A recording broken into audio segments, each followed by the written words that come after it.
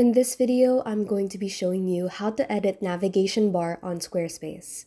So first, let's head into the Design tab and then proceed to Fonts. Scroll down until the very bottom of the page and click Assign Styles, and then press on Site Navigation.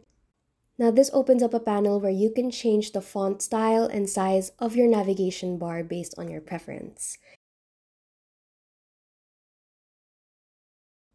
You can also hover on the navigation bar and then select Style to choose from these preset templates to change the header to your liking.